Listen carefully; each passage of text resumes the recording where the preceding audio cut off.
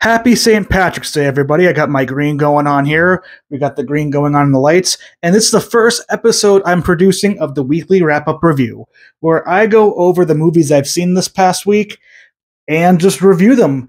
I might include TV shows here from time to time and so on and so forth, but we're going to be focusing all on movies that I've seen, things I might have done short reviews of, things I haven't done short reviews of, go more in depth, and I'm changing up my game. This year, I am doing something new, and I'm introducing a ranking system to my movie reviews. Now, I'm somebody who was always troubled with something. There's some, creators out there that I think have really great ranking systems. Probably my favorite on YouTube is Double Toasted. They do a ranking system where they do, better than sex for their favorite content. Full price for a movie they think is worth a full price admission. Matinee if it's still a recommendation, but maybe wait to where you can save some money, and so on and so forth. And another one I like is Dan Murrell with his chart of see it now, love it, like it, neutral, like avoid. He has a wide range, and I think it matches things well. But I didn't want to copy somebody else's per se, so what I did was I made my own. And as being somebody who's been a gamer now for way too many years and playing many different games with ranked versions, I finally had the brilliant idea of bringing my ratings and ranked and video games together. Now here we see my 5 personal rating scales. At the very top, you have Diamond, which I think is the best of the best that I've seen in any given year. Platinum, I would say, are very good movies that I'd recommend anybody go and see. Gold are good movies that I enjoy, but I might give light recommendations based on certain qualities or who I think would like certain movies. Silvers are going to be movies that I think do perfectly fine. I think they're okay, but I think they're probably better seen when they're on a streaming service where you're not having to pay a little bit extra for them. And then bronze movies are movies that you can watch at your own risk. You may watch these movies and enjoy them, but they're not things that I enjoyed, and they would things I would actively tell people not to watch. Now, without further ado, let's talk about the 4 movies that I got to see this weekend, starting with Love Lies Bleeding. So where did you appear from? Oklahoma. I've never been anywhere but here.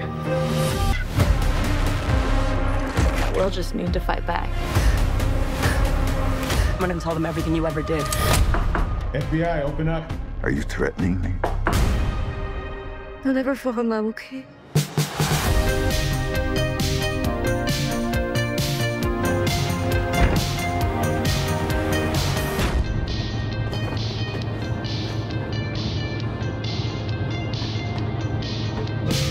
Love Lies Bleeding was this R-rated thriller romance movie that I wasn't sure what to expect, except I heard some very good things word of mouth.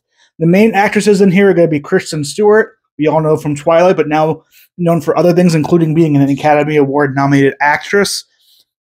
Katie O'Brien as Jackie, and then some other popular names like Dave Franco and Ed Harris. Now, this movie takes place, I would say, in your peak 80s format. You have Kristen Stewart playing Lou, a butchy female is what they would try to portray her as, who works at a gym and is not interested in the male and does have a beginning love interest potentially with a character named Daisy, played pretty well by Anna Baryshnikov. I apologize, Anna, if you're watching this for whatever reason and I messed up your name. But then that's when she meets Katie O'Brien's Jackie. And Jackie is this quintessential 80s bodybuilder who is just hits all the 80s marks. She is on her way to Las Vegas to compete in a bodybuilding competition, and she has to spend some time to get some money in this town where Lou and so many others live and Lou's family. Also being very involved is Dave Franco, who plays the husband of Lou's sister, who also happens to give Jackie a job at a gun range that is owned by Lou Sr. So you can already tell family dynamics here are all messed around. Add in there a couple big serious plot points, and you actually get yourself a pretty thriller of a movie. When I think of the standouts here, Kristen Stewart and Katie O'Brien, first year standout acting individuals. I think their relationship at first kind of feels forced, but you go through those motions in the beginning part of the movie so that when you get near the middle part and the end of the movie, I think much of the payoff with the relationship works out as the movie gets more thrilling. You see Lou introduce Jackie to steroids, and this is one thing where I don't want to spoil too much about it, but I was really impressed and happy to see the conversations about what steroids may be like. And I applaud this director for going out of the way, director Rose Glass, to maybe give a movie anti-steroids in their own way and seeing how that can affect somebody's not just physical body, but also their mind. Mixed in there is a menacing performance from Ed Harris. As we learn more and more about Lou Sr., we understand more why Lou is the way she is and why everything in this town kind of feels off as a whole. And I think Ed Harris, just like you see him in things like Westworld, gives that great villainy type performance and is very stoic and very charismatic in his own Ed Harris ways. Dave Franco, again, playing the brother-in-law of Lou.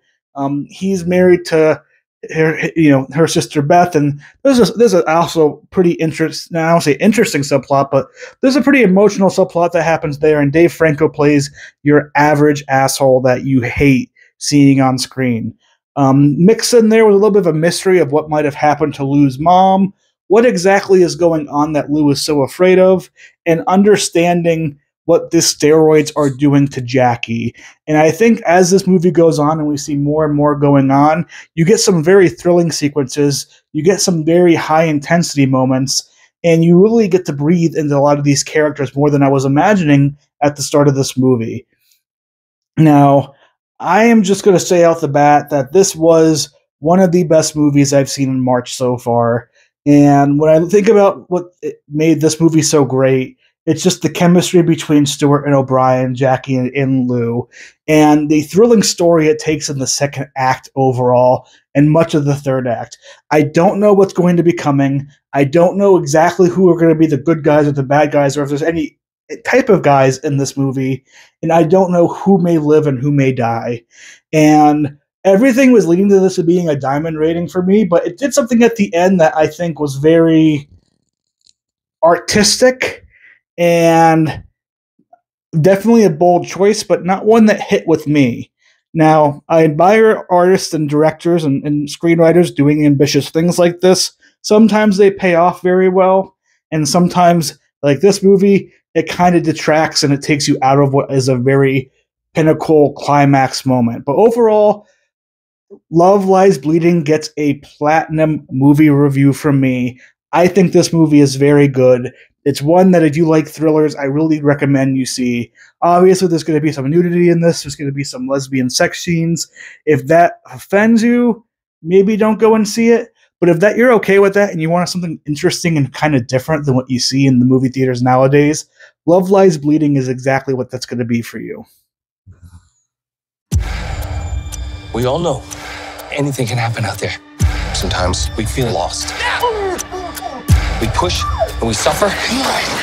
We keep going. That makes all the difference. Let's talk and get the meatballs too. 3 days, 200 miles ago. Leave the stupid dog and let's go. Come on. Move, dumb dog. What is it, boy? Oh. Oh, God. Can't believe I almost walked right off that cliff. Extra meatballs for you, my friend. What's he doing? He's been through so much. This dog needs a vet. I don't want you to hurt anymore. No. He's a fighter. Just like you. Guess what? I'm not a dog person. Arthur the King is what you expect out of not just a underdog sports story, but your classic dog story. This movie that is starring both Mark Wahlberg as the lead role of Michael and Simu Liu as the lead role of Liam takes you through what I think is a pretty heartwarming and endearing story that does have very big Hollywood caveats and cliches, and if that stuff bothers you, might not recommend you to go check this one out this weekend, but definitely holds its own in different ways. When I think about Arthur the King, my favorite thing about this movie is Simu Liu. He is definitely more the supporting character, and sometimes he acts more as the bratty villain of the team that Mike Howell, builds with Mark Wahlberg's characters builds. But not only do I think his character journey is there throughout, but his character always makes sense to me as an individual. And when you have these sports stories, when you have some of these real life based on true stories, I want characters, whether they're villains, whether they're adversaries, whether they're teammates, to feel real and grounded. And everything about Simu Liu's performance felt real and grounded for the most part. And the more I see him in these side roles, where whether it's in this movie here, whether it's being a background Ken in Barbie, Simu Liu is a very good actor. And I think we saw with Shang-Chi that he has the capability of being a leading man in movies like this, or just movies in general. We know he can do comedy. We saw him in Kim Convenience do amazing work overall. And once again here, I'm watching this performance and I'm like, I wish he just had a lead actor and he was in a movie that I could just watch from beginning to end, and they would just give him a chance. I know he's not your big name at the moment. I know in some ways he might not be that draw to an average individual, but I think Simu Liu is just a very good, charismatic actor that is very relatable when you watch on the big screen. Mark Wahlberg as Michael was pretty decent overall too. He gives you all the Mark Wahlberg isms when you see one of his movies. His snarty sarcasm, his "oh, you gotta believe in me, I'm gonna show you," kind of the stuff you see in a lot of his movies. But again, I didn't mind it overall, and it was just your typical type performance when it comes to Mark Wahlberg and it comes to a main character in that sport underdog movie. Now, I do have to say the acting drops off pretty significantly from here. Julie Rylance, who plays Helena, and Natalie Emmanuel, who plays I forget who exactly she plays in this movie. She plays the climbing character. They give pretty bland line readings overall, and the script is the thing that I feel is the biggest hindrance of this movie. Arthur the King is a story that took place actually in Ecuador, not Dominican Republic like we see in this movie. That happened in like 2016, 2017, somewhere around there. And it feels like the type of like Hollywood script rushing to the screen because it's this incredible story, and not enough of let's write a good movie that fits all the characters in the story, so everybody, when they're talking and giving lines, it doesn't feel like we're just speedrunning to get to the emotional high point moments. I do think parts of the movie with the dog and kind of showing the dog story can work decently well. You definitely get invested in this dog's life and who Arthur is as an individual, as a creature per se, as an innocent soul, and the connection that he makes with the team is heartwarming at the highest points of this movie. Now, when I give this movie a rating overall, I really can't go beyond gold.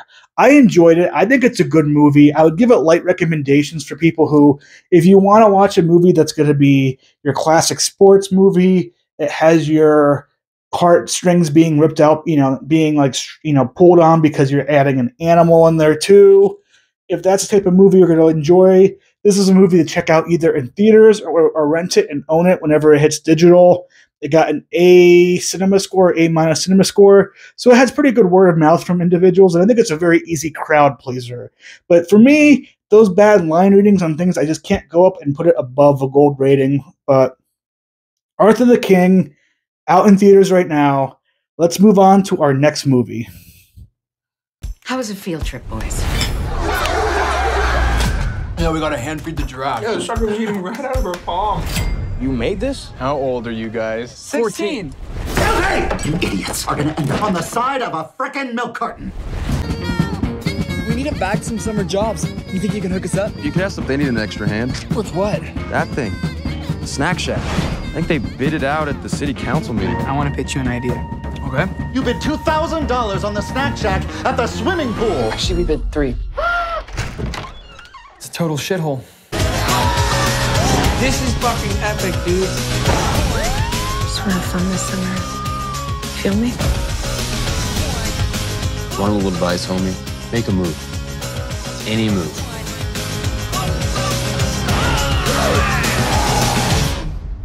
Give me a fucked up, kid. You're unbelievable. This movie was the one that was not on any radar of mine until I looked at the theaters and what was being played this weekend here for me locally. Snack Shack. This kind of coming of age, early 1990s teen story where it kind of hits all your genre type things. It's rated R, so you get the teenagers saying the F word. They, in a lot of ways, feel like teenagers throughout. The relationship between Connor Sherry's AJ and Gabriel LaBelle's Moose is one that just feels very natural. It feels like best friend type relationships, though I do think at points they do kind of write Moose to be kind of an a-hole, just a little bit too much. Nick Robertson kind of comes in as more of that older teenage mentor to these two, and you have the battled love interest that is like a three-way love interest with both Moose and AJ, with Mika Bedelia, who plays Brooke. And this was just a very enjoyable movie. I was not aware that this was going to be as fun as it was. You definitely get the sense that this movie, the acting from both kids here, I don't call them kids, both young adults here from Sherry and LaBelle, just does such a good job acting into like as if they were 14 years old, 15 years old. I love their chemistry throughout. I love the way they talk. The idea of them being kind of teenagers that are trying to make easy, quick profits, doing things like trying to make their own beer and selling it, trying to, illegally bet at dog racing, to, getting themselves into the scenario where they bid and win for a snack shack at the local pool, pulling $3,000 out, most of their own savings, and ending up turning that into a summer adventure of a lifetime. I think you have a lot of progression in AJ's character, really done well by Sherry here. And you see him kind of learn from his previous mistakes. He starts off the movie being like that annoying douchebaggy kid. And as the movie goes on, he doesn't lose that douchebaggy kid energy fully. He still very much feels like a 15-year-old as the movie ends. But you do see him kind of mature and understand parts of life. And the relationship that he has around his whole family, you really see that go. I loved, the way his mom and dad were portrayed. AJ's mom and dad and portrayed. And AJ is very much more of the center character of the whole movie. So a lot of it is on Sherry's shoulders to be able to show all these different ranges of emotions and being able to be comedic, to be able to be kind of dramatic, to understand who he is as a kid and not feel like you're just watching an adult act as a kid or not being written correctly. Snack Shack was just a great time. And there are parts that can be happy, there's parts that can be frustrating, and for me the biggest frustrating parts, again, were a little bit overdramatic writing for both Moose and AJ, but at the end of the day, those are minor critiques and what I thought was a really good movie overall. And it's one that I would say take a chance on. If you like these kind of coming of age 90s, movies based in the 90s and the 80s that, you have kids acting like kids, just doing summer stuff, working a snack shack to try and make their money back and more, and seeing the relationships build with everybody in the town throughout. It's one that I recommend. I do think it drags a bit, and that's what puts it in my gold ranking. It's near the top of my gold ranking for the year. I do recommend it for people. Like, be aware, there's a lot of F words, there's a lot of swear words, there's a lot of kids maybe not acting as kidly as a lot of people may want their kids to see. But overall, this was a very grounded into reality type movie, and one that I really enjoyed. And I think it ended at like a perfect spot where you're having AJ and his dad just sitting on the porch, and just the way that interaction goes just really show the full progression of AJ as a character and where he's been through this whole movie, as well as how his parents view him from beginning of the movie to the end of the movie. And it really just ends it off in a very just enjoyable way. Snack Shack, it's in theaters if you get a chance to see it. Otherwise, I recommend finding some place to watch this whenever it's on streaming. I don't know where it will come out at, but I really enjoyed Snack Shack, and I can't recommend it enough for people to go and see. I think you'd have a good time if you like movies like Superbad and that type of alley type of stuff. Not as good as Superbad, but in that same vein. But without further ado, all the good reviews and the nice things they had to say are ending. It's time to talk about the American Society of Magical Negros. See you after this clip. Watching you walk through a room full of white people was the most painful thing I've ever seen. Excuse me. Sorry. I don't want to take you to a job interview. There's a recruiting class starting right now, and we got to get you in it.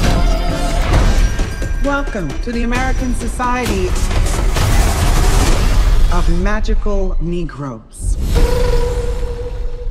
I don't really understand. It's easier to say. What's the most dangerous animal on the planet? Shark. White people, when they feel uncomfortable.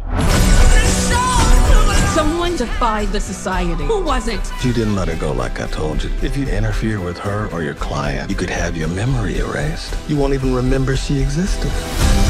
Even though we might never see each other again, I need you to know that what we had was real. I'm curious to see how you gonna make it out of all this. Well, one of the movies I've been enjoying the previews for so long here is the American Society of Magical Negros. Why? Because like American Fiction, I thought it was going to tell a very socially adept and witty script and story, giving a lot of social commentary and kind of coming up with, I think, a very fun, easy resolution to it. Justice Smith, who last year on this time I was really enjoying in Dungeons and Dragons, Honor Among Thieves, is leading in this movie, and I can't complain much with his acting and much of the acting of the cast. David Allen Gunnar or Onley Bogan all did a pretty phenomenal job with the bad material they were given.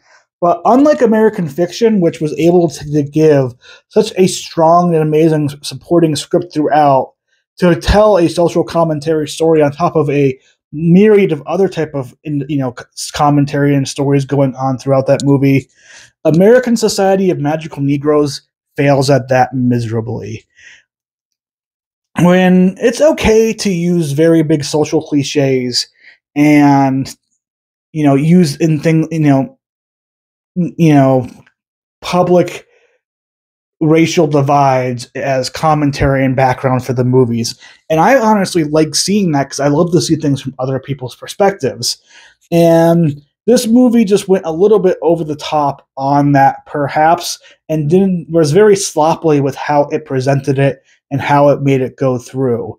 Now, I understand I am a white individual, so I should not be commenting this badly or this harshly about a movie that's very much the soul of it is Black people needing to make white people feel comfortable.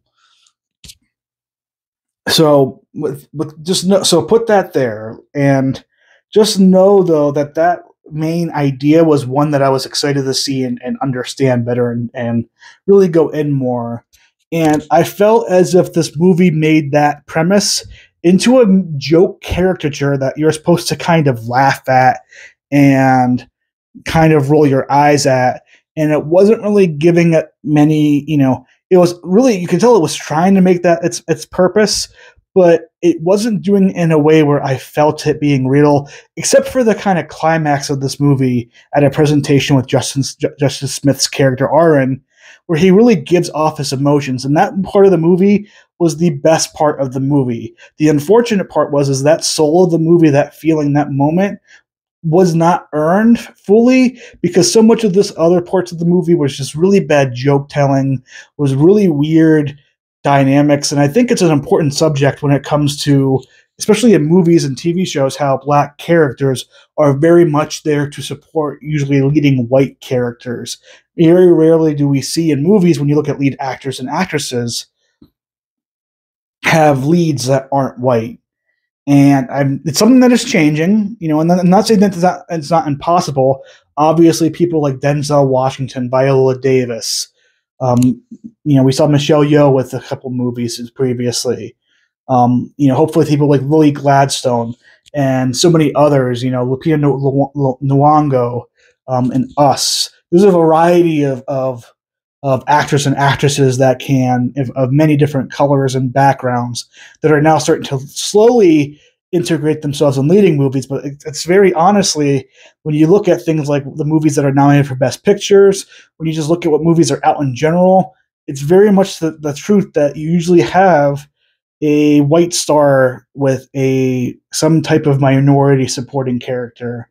And I was really hoping that this movie would kind of delve into that idea, and the idea of these magical, the magical Negro society trying to appease white people and turn them, make sure they don't get too upset and turn on the, black people again. If you have a better scriptwriter, if you do it better, more subtly, if you use some really grounded and good moments throughout, I think you can really tell a decent story here and hit this message home and make it into a very relatable way. But this potential mixed with a love story, mixed with just comedy elements per se, and what the individuals are doing to make their white clients happy, just didn't hit that tone and didn't have that subtleness. And even if it wasn't trying to be subtle, it wasn't like over the top in a in a way that I could respect. It was trying to take this very touchy, realistic subject and turning a lot of those aspects into kind of jokes per se, with the intention that people would not view them as jokes. This very real, grounded issue, in everyday life that I think we're getting over, but it feels like every time we take 5 steps, we take 2 or 3 steps back at the same time. And I just really wanted this movie to be a lot better. Again, I'm not going to blame the acting. I think Justice Smith in this movie was as good as you can get given the material. The blanket references to things like Facebook and Elon Musk were there in different areas.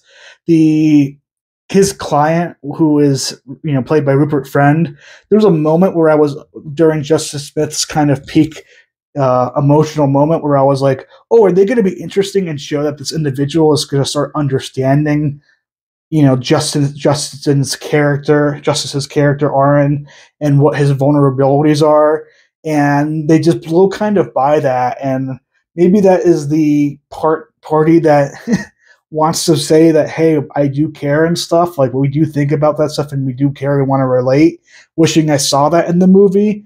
And like I said, it felt like they're going to go there, but they really didn't. And the movie kind of just ends, and part of the movie also too was kind of Justice Smith saying, his character kind of saying that, my job shouldn't be trying to make other people around me happy just so I can live. I should want to live just to live in general. And again, I think it missed the mark on that per se. And I was just really disappointed with this movie. It gets my bronze ranking, which again, maybe you will see this movie at your own risk and you'll like it and you can tell me I'm wrong. But it was just not one that I can recommend to many people because it was just not a great time at the theater. It was one of those movies when it ended, there was no clapping. People kind of like got out of their seats a little lazily. It wasn't like they were darting for the door, but it wasn't like they were enthused to talk about what they saw. And again, after seeing American Fiction, this script premise really got me excited, thinking we're going to get some more good social commentary movie, and it just wasn't that. And that's why I think it's kind of not even being advertised much. That's why it's only in like 1,000 theaters. You can tell that this might have been wanting to be an Oscar movie that just didn't have the script writing behind it because it's made by Focus Features. But it is what it is. Sometimes these movies don't hit, and that's the way it is. But that's going to be it for this week's weekend wrap-up movie reviews, weekend wrap-up reviews. Tell me if you like this format down below. Tell me if you agree with my ratings on any of these movies if you saw them. Like and subscribe, and I will see you back next Sunday where we talk about Ghostbusters. Check out the review for short reviews when it comes out later this week as well too. But until then, see you. Have a happy St. Patrick's Day. And if you see this outside of St. Patrick's Day, just enjoy it like it's St. Patrick's Day. It's a great day. Peace.